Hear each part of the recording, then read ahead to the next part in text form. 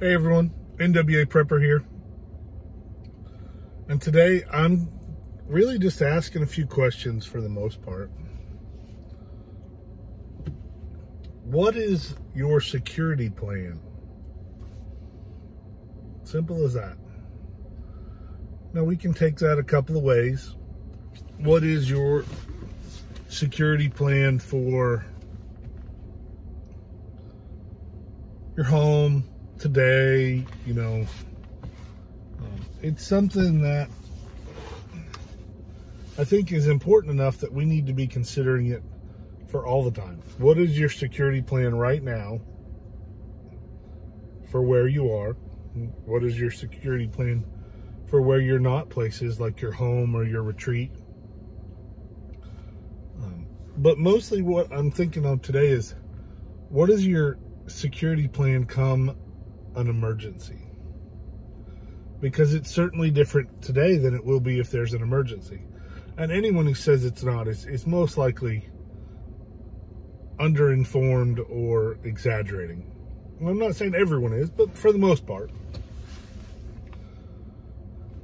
Because today, very few of us have 24-hour security, and if we do, it's provided by a means that won't be reliable in a disaster or an emergency. The companies that provide security, and there's a bunch of them, that your alarm goes off on your window sensor and it alerts an alarm center, and that alarm center calls your dispatch center. And, number one, that's not as reliable today as you think it is.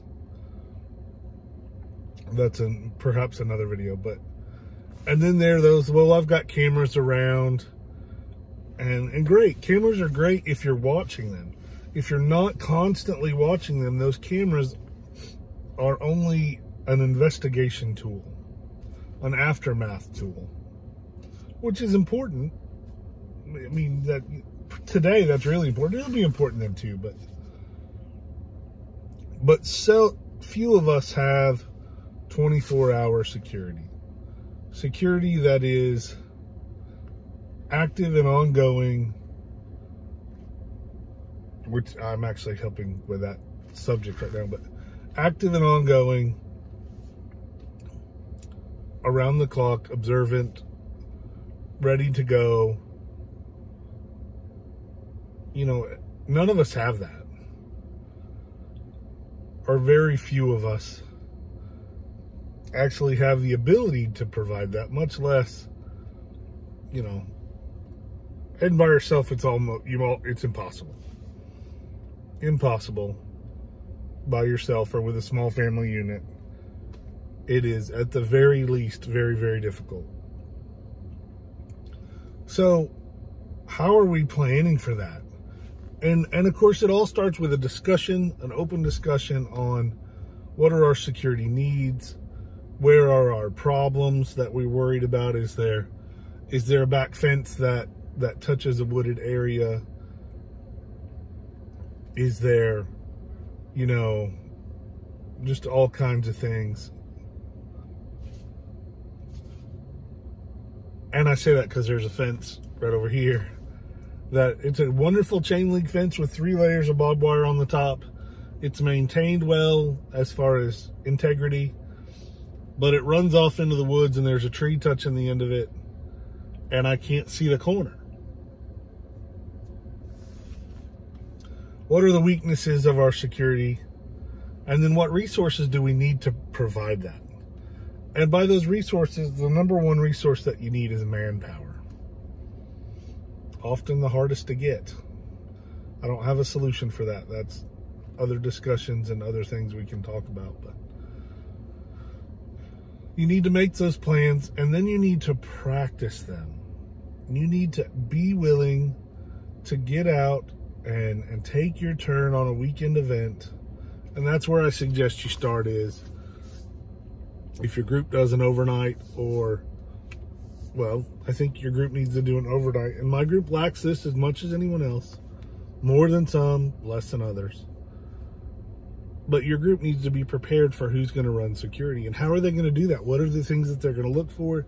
They need to train. How are they going to alert everyone if there's an issue? Both, you know, do you have a reaction group that are the first people that we get up, or do you just ring a big bell in the middle of town? You need to practice them. And that's the hard part. Because from experience, I'm here to tell you that when everyone goes, okay, we're going to meet on the third weekend of every month, and we're going to go, and I'll see you Friday evening, and Friday night we all gather in, and, you know, and it's, some get there at 5 o'clock in the afternoon, some don't get there till 9, they set up camp, they, you know, whatever all that is. Well, then you need to start security. Well, we'll do it tomorrow. Everyone's tired, you know, they just got in. Okay, well then tomorrow comes and you have a full day of activities. You have that self-defense class in the morning.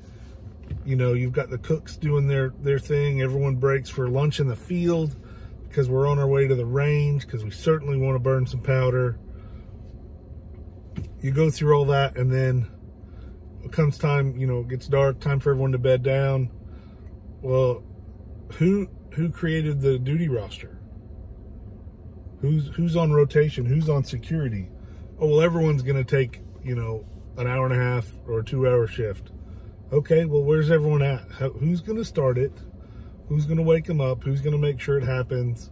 What happens if Billy and Bob are on detail until midnight, and then, you know, James and Josh don't want to get up? Or they say, okay, we got it, you guys go to bed, and they don't get out of bed. What happens? You know, what about the next crew? Nobody's there to wake them up. You know, or their alarm doesn't go off, or whatever excuses. We got to work all that out now. We got to have it solidified. Everyone's got to understand when they come together, they know that we have to do this. It's part of the training, because come real life, if you don't get up or you don't do your job right, people die or have the potential of it.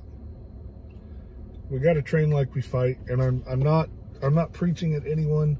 I'm talking to myself as much as I am anybody else. Maybe more than some. Think about your security plan and make sure that you have security practice just like you have firearms practice. Let's get ready.